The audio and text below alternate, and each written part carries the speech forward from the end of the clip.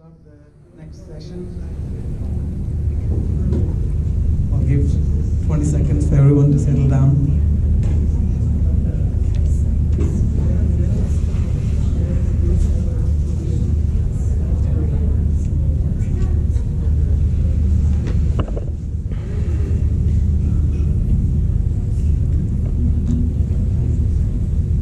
So the first speaker for this session is Dr. Kumar from Mayo Clinic, and he'll talk about multiple myeloma.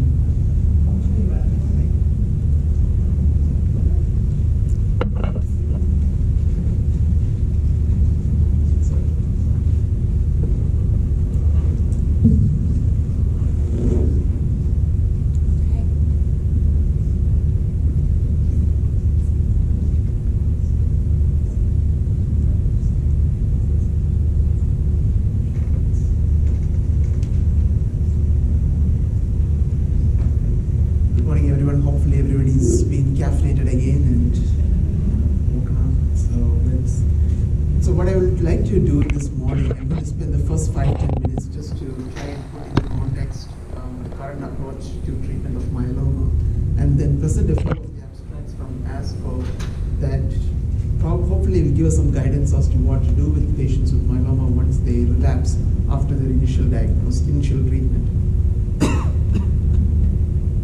These are my disclosures.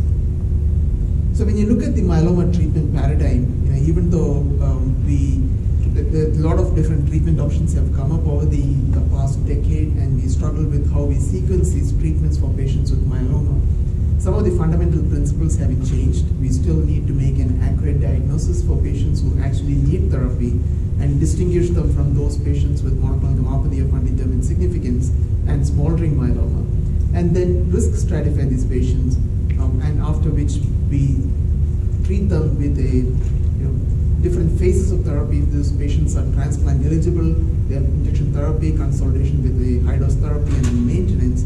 And patients who are not eligible for stem cell transplant often continue on the same regimen for a prolonged period of time.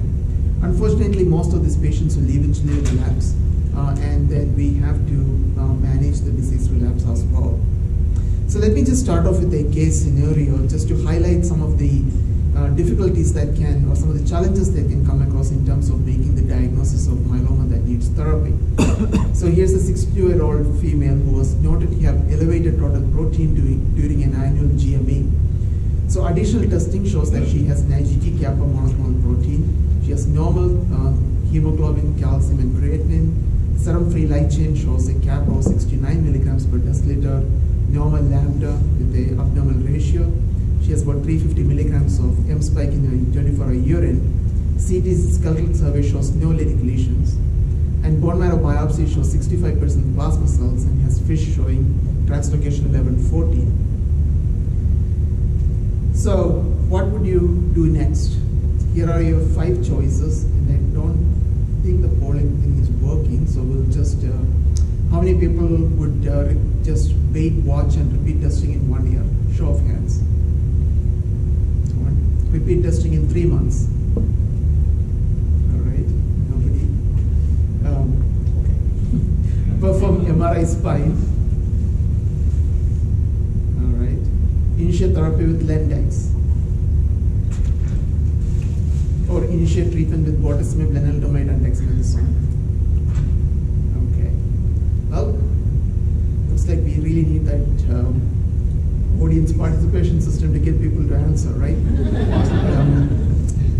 Okay, so I think each of these answers, there are reasons why I put these things in here, and I think it all depends, or is based on the revised diagnostic criteria for patients with active disease.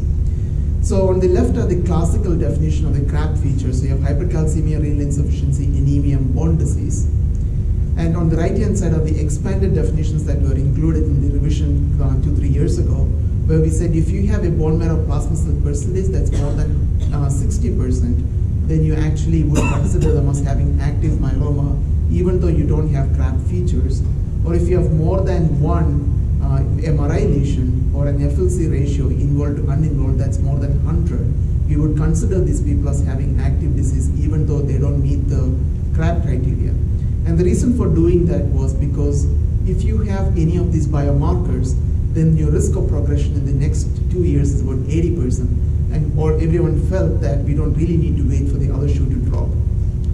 So if you go back, if you look at this patient actually has a bone marrow plastic cell percentage that is more than 60, which actually would fit the diagnostic criteria for somebody with active myeloma. So each of these things have a reason. So if somebody has monoclonal gammopathy of undetermined significance, they had less than 10% plasma cells in the bone marrow, then this patient would be considered as having a monoclonal gammopathy of undetermined significance. And the repeat testing, we would do an annual follow-up.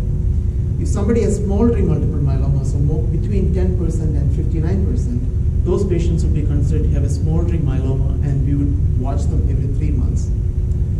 Now, in somebody with, let's say this patient actually had 50% plasma cells, and the MRI would actually be useful in distinguishing somebody who has smoldering versus having active disease. So if you do an MRI spine and show 2 or 3 lesions in the bone marrow, then those people would actually be considered as having active disease. Now this patient already we know has myeloma based on the 65% plasma cells, so there's no need to repeat an MRI spine.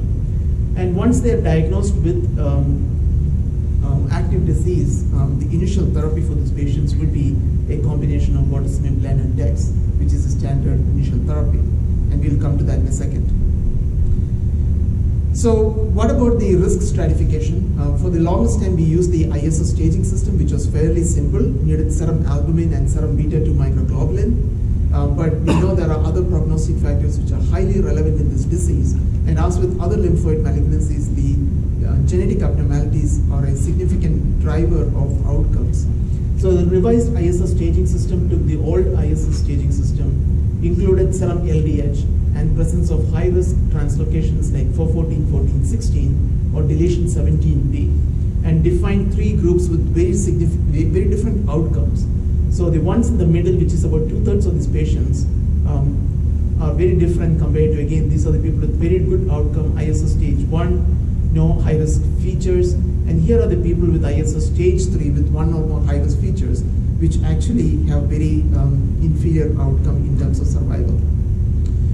So once you do make the accurate diagnosis and risk stratify these patients, the most common initial therapy that we use in the United States currently is a combination of bortezomib, lenalidomide, and dexamethasone. And the reason why we use that is the SWOG trial, which demonstrated that adding bortezomib to lenalidomide and dexamethasone not only improved the progression-free survival, but also improved the overall survival for these patients. Obviously, there are clinical trials that are ongoing trying to see if we can improve upon this induction therapy, but the current standard of care for a patient considered to be transplant eligible would be a combination of bortezomib, lenalidomide, and dexamethasone.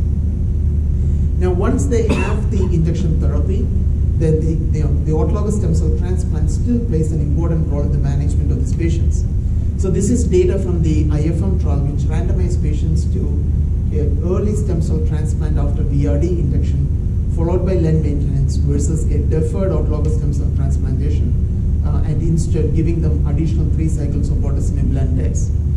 They were able to show that the use of autologous stem cell transplant significantly improved the progression-free survival, but with the current follow-up, again, no difference in the overall survival, suggesting that, again, even with the novel triplet regimens, autologous stem cell transplantation still can deepen the response, improve the PFS, but there is, in patients who don't want to do an early stem cell transplant, it is okay to collect and do the stem cell transplant at the time of first relapse.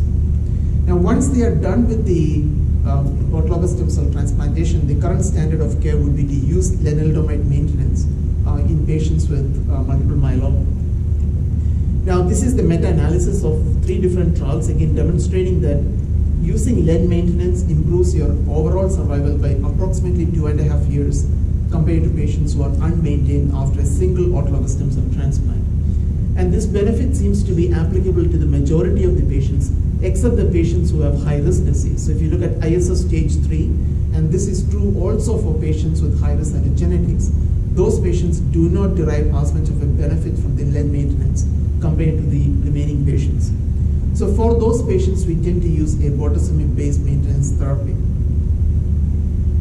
Now, what about patients who cannot go to a stem cell transplant? Again, almost half of the patients may be frail or older, and they may not be able to proceed to an autologous stem cell transplant. And for those patients, again, this trial is informative. This is a randomized phase 3 trial called the FIRST trial, which randomized patients to continuous Lendex to progression versus Lendex for 18 months or melphalan, prednisone, and thalidomide. They showed a significant progression-free survival improvement when you gave continuous Lendex till disease progression.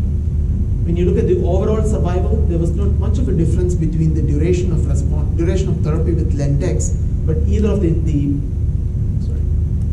Lendex indefinite significantly improved the overall survival compared to using melphalan, prednisone, thalidomide. Now, so people who are ineligible to go to a stem cell transplant, the two approaches we can take. One, we could treat them with Lendex, or we can treat them with bortezomib Lendex, but at a lower dose of the medications and probably a more stretched out schedule, what has been studied or has been referred to as VRD light. So those are the options that we have right now for the initial therapy of patients with myeloma.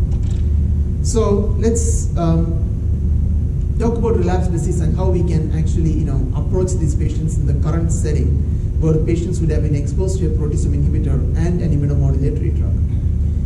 So here's a 58-year-old gentleman who was diagnosed with standard risk IgG kappa myeloma, gets VRD, gets partial response with 4 cycles, has a single stem cell transplant and Len maintenance.